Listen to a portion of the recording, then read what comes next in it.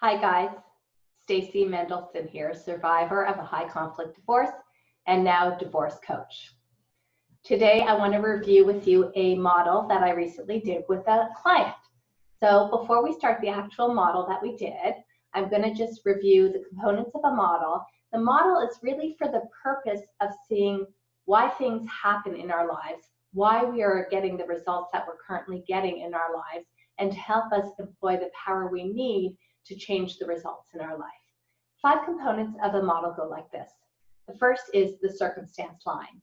And the circumstance is always just a neutral fact. So it's whatever somebody said or what someone did. It has no opinion words in it, no adjectives, no adverbs, just the facts. Next line of the model is the thought that we have about the circumstance.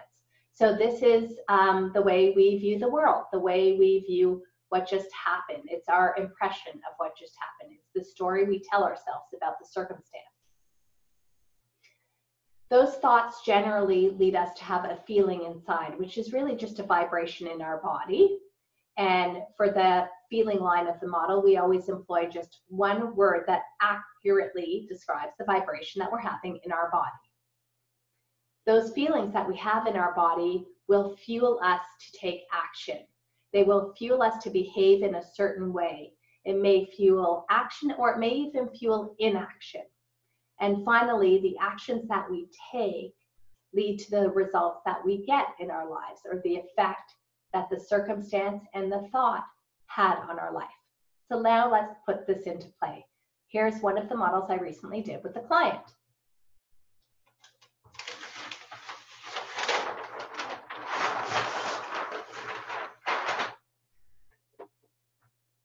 Okay.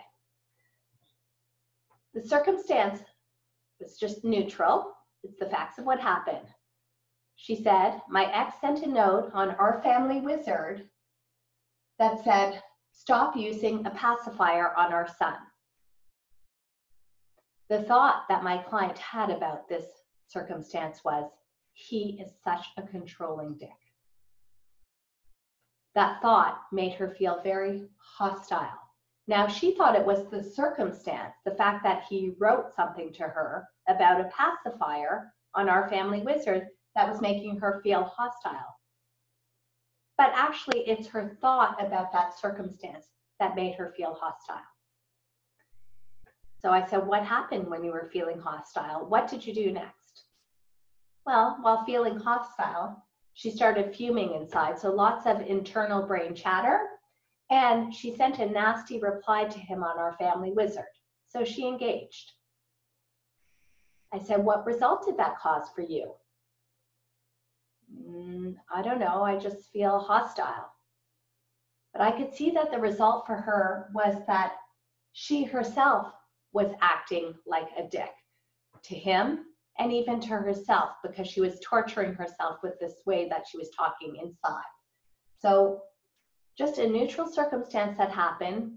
Here's all of her control. She could decide exactly what she wants to think about it. So what might be a better way to think about a note that you received from your ex that maybe you didn't want to receive? Do you have to feel hostile about it? Do you have to make a bad opinion of it? Could you just think, oh, that's just him being him, or no big deal. Yeah, whatever. Then you can feel calm peace, not send a note back on our family wizard, or just send an okay back, and not have all of that internal chatter inside that makes you feel very unpeaceful inside, and also makes you show up for your kids in a very agitated state. And the result is that you are fine too.